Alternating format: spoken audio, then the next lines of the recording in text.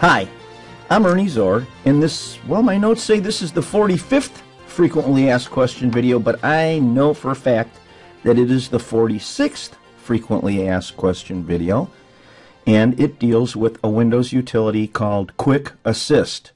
In case you're unfamiliar, Quick Assist is used to connect to a remote computer, and it allows you to take control. Now you might ask yourself, well, why do you need Quick Assist if you have Chrome Remote Desktop? And I think we've explained this in the past in other videos, or perhaps in articles in the law office computing either the emailer or the annual catalog. You need to have someone at the other end. Quick Assist is, as the name implies, for assisting people, whereas Chrome Remote Desktop, you don't need anyone at the other end. It's when you're out of the office and you want to get to your own computer, for example. So that's the difference. Now, one reason I'm so excited about Quick Assist is that when I'm doing a technical support call, it lets me do probably in 5 minutes what might take an hour over the phone with the user and not even get done right in that amount of time. So it saves the user time. It saves me time. That's called a win-win situation. What I found reigns on the whole parade is when you start Quick Assist and it becomes a separate technical support issue, like maybe the user can't get it going or they don't know where to type the command. And after all, that's why the user is usually calling in the first place. They need help with one of our apps. They don't want help with Quick Assist, and we're not so keen on giving it anyway because it only makes the support call twice as long as it would be without it. No one benefits from that. Now, you might ask, if Quick Assist is so easy to use, why do we even need a video on this subject? And as I've said many times in the past, and I'll repeat it now, law offices, in fact, most business offices, are busy doing what they do. There's little or no time to sit around in the office practicing computer skills, and that's why Quick Assist is so helpful. Now, because I've already installed Quick Assist on the computer that I use to record these videos, I'm connected to another computer here in the lab. So what you're looking at on my screen is not the computer that I'm sitting in front of, but it's the computer that I will connect to using Quick Assist. And I'm hoping that this plan works because I'm already Chrome Remote Desktop into the other computer so that I can get it in the video screen. And we'll see what happens. Now, here's what I do. I'm talking to someone on the phone, and I say, go into your search box down in the lower left-hand corner, right here, where it says type here to search, and type Quick Assist. You probably don't get much past the quick, and it already knows what you're looking for. Quick Assist right here, the app. So I would click on that. By the way, I think if you have Windows 8, this only works on Windows 10 and 11. So, okay, there's the window, the Quick Assist window. You can get assistance that way. Wait a minute, what did I do here? Okay, hold on.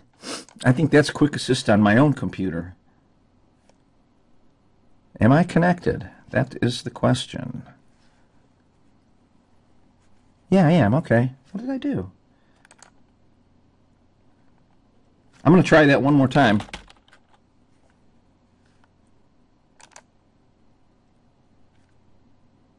Oh, there we go. Okay. You know, I'm not sure. Floating back and forth between two different computers, looking at two different computers on the same screen gets a little confusing. Basically, when you type Quick Assist in the search box, this is what happens if you've never used Quick Assist before.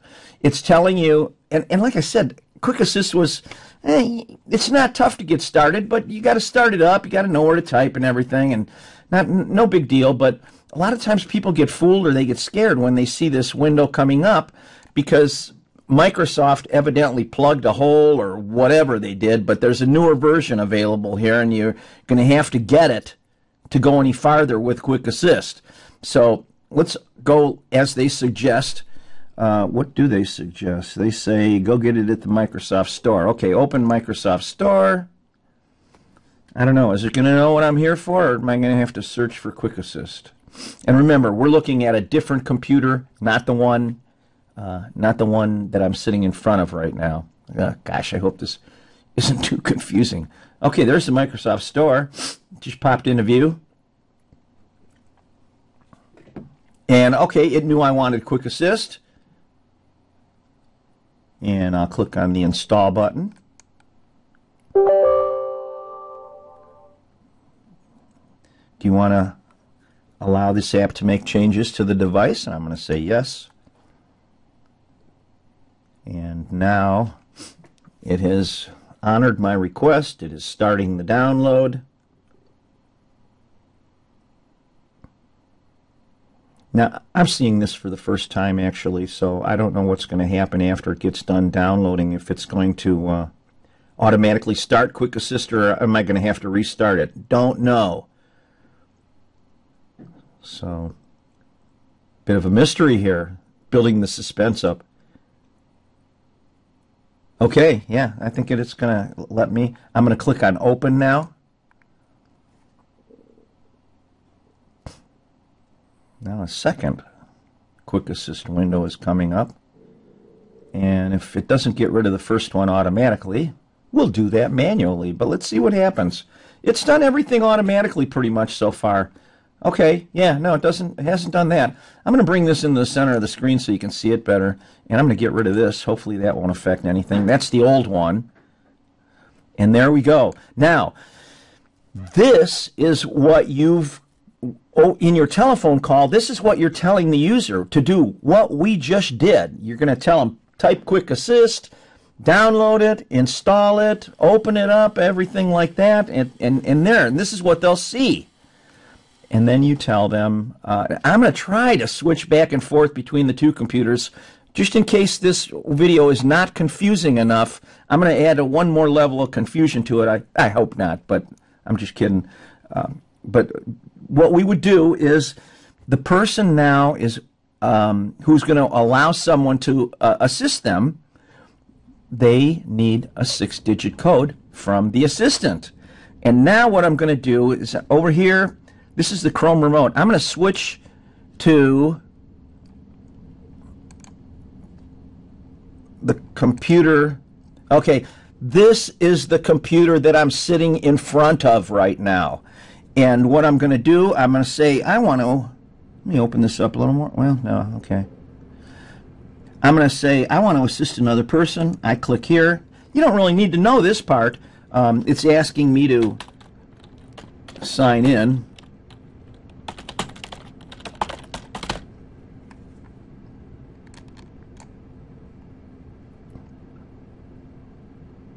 It didn't ask me for a password. That's great. And so now, over the phone, you tell the person, hey, your security code is LC91CH. That was LC91CH. Okay, and now I'm going to switch back to the screen that, okay, right now. I hope I'm not getting too confusing here, but now we're looking at the screen of the person that we're going to give assistance to. Let's get Chrome remote out of the way there. All right, and I give them the code, and here's where they type it. LC91CH. And they click, after they type in that, they click on Share Screen. And now they're waiting like a tennis game. We're going back. Yeah, they're okay. It's popping up on its own. We're going back to my computer. How do we do that? I don't know. If you're not confused, I'm confused. No, here we go. No, I'm only kidding. We're doing good here. So once the person puts in the code, they click on Share Screen. Now what I do at my end is I click on Continue. And now, as you see it, it says it's connecting. Now it's waiting for the other person. Okay, let's go back to the other computer. Bingo. And it says, hey, Ernie wants to take a look at your computer. You want to allow that? Of course you do. Especially if it's Ernie. So you click Allow, and now, okay, now the whole thing could crash, possibly, because I'm doing a lot of crazy stuff. Like I'm actually remoted into this thing. Now I'm connecting to it with. Okay, there it is. I'm going to go back to Okay, here's my own computer. You know how you can tell because of this blackish background here, the black night sky or whatever. But now you see what's happening here is I'm on my computer, but I'm looking at the screen of the other computer. And like I said, the only thing that loused this up is that I was already connected to it by Chrome Remote Desktop. So instead of you seeing two computers, you're seeing two computer screens, but only one at a time, unfortunately.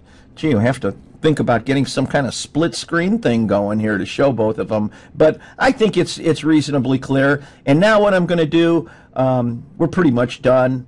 I'm going to close the Quick Assist session. And I'm going to get rid of the Quick Assist window. We're back to the the computer that was giving assistance, not getting it, but giving it, and that's pretty much it.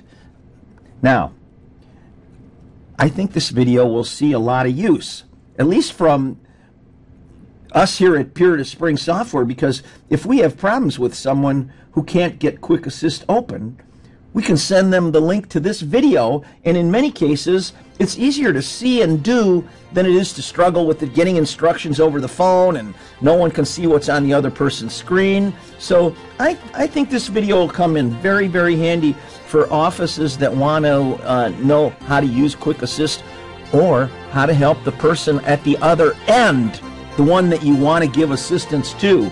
All right? Okay, I did my best. I hope you enjoyed this video.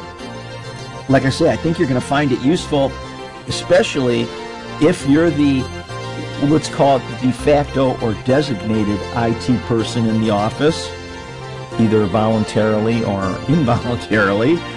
But anyway, it's a really valuable tool for helping people. So, bottom line, thank you for taking the time to watch. I really appreciate it. And until next time, stay healthy and happy. I sincerely wish you all the best.